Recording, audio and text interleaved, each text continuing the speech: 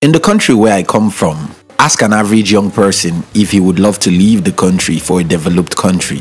He would give you a yes without thinking. One time in my life too, I had a strong desire to relocate to a Western country. You see, when we think like this, it is often because of one thing: the hope of greener pasture. We believe there are no opportunities in our country and that opportunities abound in the white man's land. We believe because we are called third world country and our governments aren't considerate, we are doomed to poverty if we don't migrate to another land. The average youth in my country does not believe he can become rich here. He believes without a shade of doubt that he would make it as fast as possible in America or Canada or any other related countries. Their salient assumption is that the Western countries grow monies on trees and golds grow on their roads. If you traveled abroad, even if it was 2 days ago, you were instantly considered rich. I started to wonder about this some times ago. I figured that if it was true becoming rich was so easy in the developed countries, then why do they still have the poor over there? Why do they still have the homeless and beggars on their streets? Then I took some time to inspect our people who claimed becoming successful was difficult in their country. I saw that they weren't unsuccessful because of the poor conditions over here. They weren't unsuccessful because of the numerous problems, which indeed are there. They weren't unsuccessful because of the opportunities that weren't often available to them. Instead, I saw a very terrible attitude that was disallowing them from succeeding. And that was the attitude that will keep putting a gridlock on the possibility of success for most of our youths and even adults. The attitude that will never make you rich. I love to quote from Mark Hansen and Jack Canfield's book, Chicken Soup for the Soul, a lot. This is because the book contains a lot of inspirational stories that always encourages me. One of the stories was about Mrs. Annie Johnson of Arkansas. In 1903, Mrs. Annie found herself with 2 toddling sons, very little money, and a slight ability to read and add simple numbers. Worst still, she carried the burden of a disastrous marriage and the fact that she was a Negro. She left her husband and was left broke. According to her, she looked up the road she was going and back the way she had come. Since she wasn't satisfied, she decided to step off the road and cut herself a new path. She wasn't a fancy cook, but she could mix groceries well enough to scare hunger away from starving a man. The first day, she worked into the night, making meat pies and frying hams. The next morning, she walked 5 miles to a cotton gin where lay workers worked. Soon as they smelt her meat pie and hams, they called to her.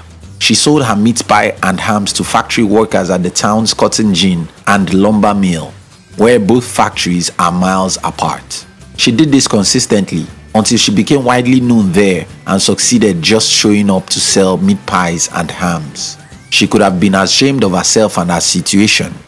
She could have been ashamed of pushing her cart to those factories each morning to sell her wares. She could have looked for a more sophisticated job or business so that she would look posh and sleek, but she didn't. Instead, she understood her impoverished situation, swallowed her pride, and did what she could to get her life back together. One of the reasons most people won't be rich. You see, you may have noticed it too, but the reason most people are poor is often because of their pride. While reading the article this morning, I got an idea to start to sell a type of food in our neighborhood. I would have to prepare the food myself, pass it on to stores on the streets, and have them sell for me. But if I would sell very well, I would have to sell myself. Then it occurred to me that this was a simple business and most people craved this kind of food. Yet, why wasn't anybody doing it? Well, it is because doing this kind of business would seem demeaning for most people. I would make a lot of money doing it, but it would require me forgetting my reputation as the big guy to do this kind of business. That was when it occurred to me why most youths and adults in my country stay poor. Their pride keeps them from becoming rich. Most cannot do the most demeaning job, even if it would bring them money. Tell an average youth to be a janitor and he will think you are cursing him. Tell him to work as a security person, opening and closing gates for visitors, and he will think he's under some spell from his village people. Yet, when they leave the country for another country, they would subject themselves to such ignominy, doing odd jobs they would never do back in their country. If you look around to see immigrants who are succeeding in your country today, most of them would never do in their home country the jobs they are now doing in your country because they are too proud.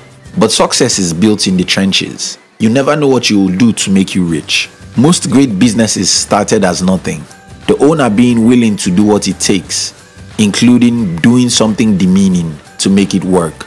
My older brother cleaned toilets and washed people's clothes for years before he owned his thriving business. A boss I know, Mr. Steve Courage, had to hawk and sell firewood at a time so that he could make things work. I had to do a couple of odd jobs just because I wanted to be successful. Colonel Sanders, the man who started the Kentucky Fried Chicken, had to travel to so many states, trying to convince so many restaurants to buy into his fried chicken business. No man becomes anything who is ashamed to do what it takes to become it. If washing toilets and scrubbing floors is the point where you have to start to become rich, it doesn't mean you will die there. Don't be content with your low state. Your low state should not be your end state. Being down is no reason to stay down. The problem is that most people become content with that particular state. Although they aren't holding a good job, they don't strive to grow beyond where they are.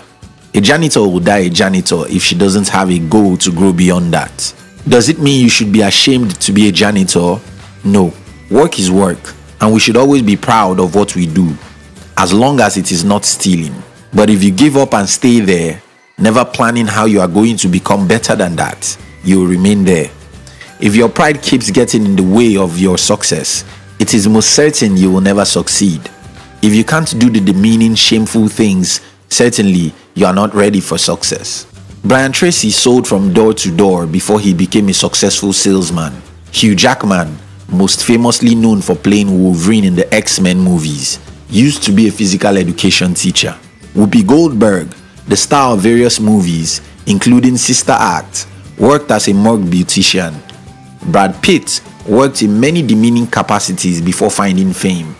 But perhaps none was worse than his stint as a chicken mascot for fast food chain El Pollo Loco. Megan Fox had to dress up as a giant banana to attract customers to a smoothie shop in Florida. Before becoming one of the highest paid actors in Hollywood, Johnny Depp worked as a telemarketer, selling ballpoint pens over the phone. So before you look down on a job as demeaning, know that most millionaires and billionaires worked odd jobs. Tom Corley, the author of Rich Habits, The Daily Success Habits of Wealthy Individuals, while researching his book, found out that 76% of those who were wealthy were self-made millionaires.